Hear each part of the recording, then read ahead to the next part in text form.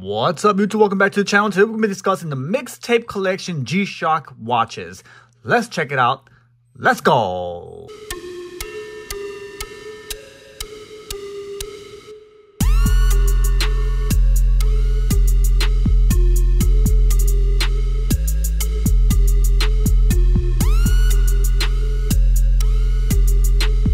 What's up, YouTube? Welcome back to the channel. Today we'll be discussing the mixtape G-Shock theme watch, specifically the DW5610 MT G-Shock mixtape watch.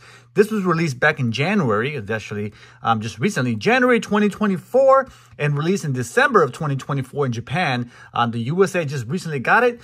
This one here is one of the 4-watch series inspired by the 80s stereo equipment and music theme.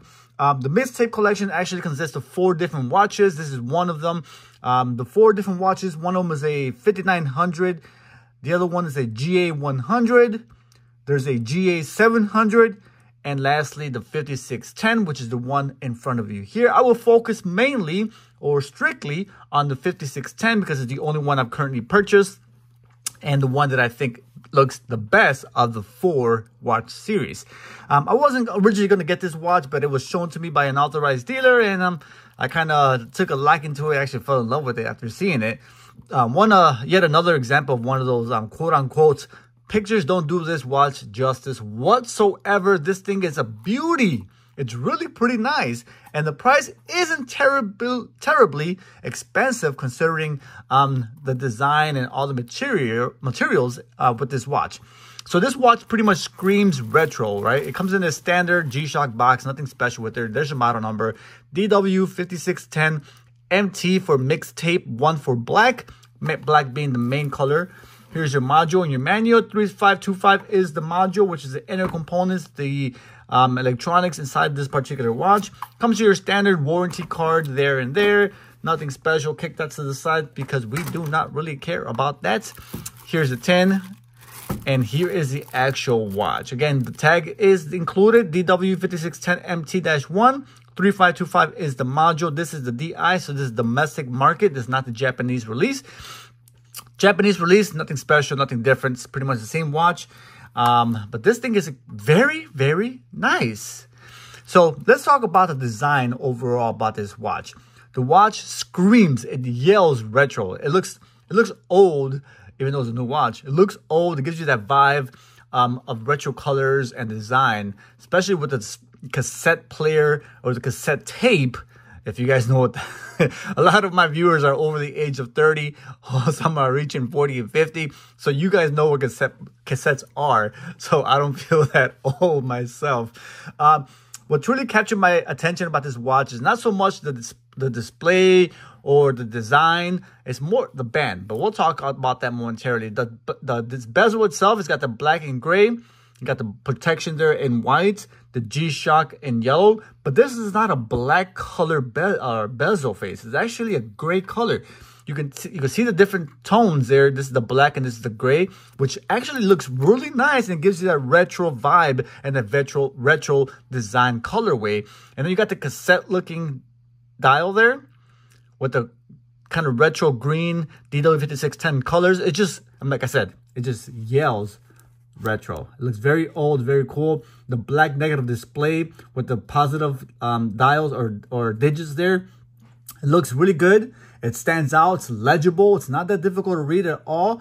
But especially with the cassette theme, with the retro theme, it just works really, really well. It got the gray part of the top of the dial there, Casio 20 bar, 200 meter water resistance, shock resist.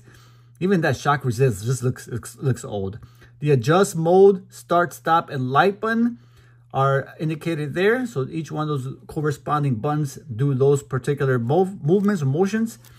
But yeah, looks really good. Stainless steel buttons on this baby.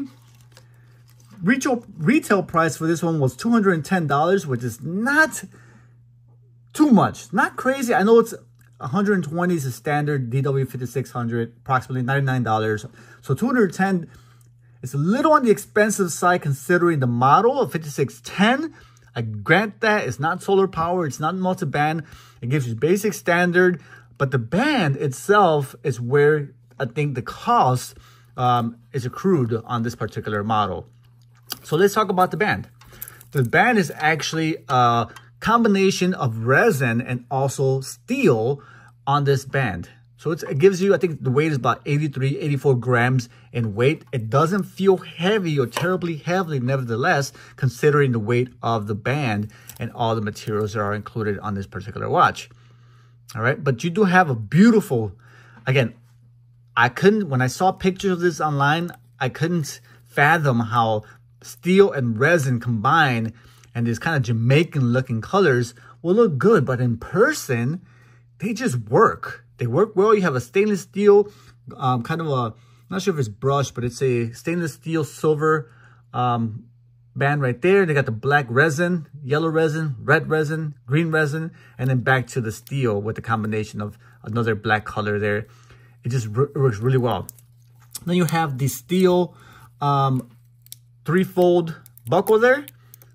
All right, and then you got the logo there, G-Shock logo printed on the actual buckle. All right, see how it locks there? It's got a locking mechanism, so it locks, and you can actually unlock it as well. You're not getting MRG quality. You're not getting Rolex quality band here. You're getting $210 worth of product, right? So I don't hear anybody talking about it's not worth it. I think personally, I think it's like a great watch, a great colorway. It's very outspoken in terms of colors, and it's a great conversation starter. You will be asked questions. You will be approached about the color and the design of this watch and what it all actually represents, because it's such a different design. It's such a different looking watch, and it's not considered a limited edition, but I foresee, because it being part of a collection series, I think and I anticipate this model will be sold out and will be actually discontinued fairly soon. So if you're interested by any means, trust me, if you're on the fence, jump over it. This is one watch I think you should not hesitate to buy.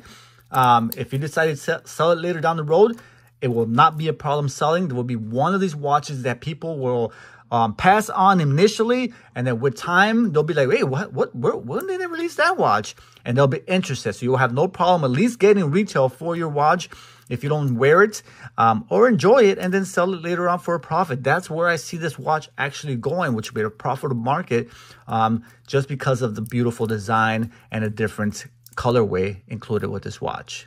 All right, in terms of modes, this is a standard 5610, which I referenced early. So you don't get a lot of technology on this watch. You get standard time, home time, which is the day of the week, the date format on the top right corner, and then you have the date, the time on the bottom there. Modes, you have the alarm, you have timer, which also keeps you informed of the time on the top right corner. And you have stopwatch, and then back to your home time. Nothing crazy. Basic standard G-Shock needs. This is not one that will wake you up, won't make you any coffee in the morning. So you pretty much get what you pay for. And the stainless steel and colorway on this particular model is what you get. Hopefully you enjoyed this video, guys. Till next time, this is Chicago. Enjoyed this video. Subscribe if you haven't done so already. And I'll see you till next time. I'm out of here. Peace. My G-Shock, I'm rocking my G-Shock, I'm rocking my G-Shock, I'm rocking my G-Shock, I'm rocking my G-Shock, I'm rocking my G-Shock, I'm rocking my G-Shock, I'm rocking my G-Shock.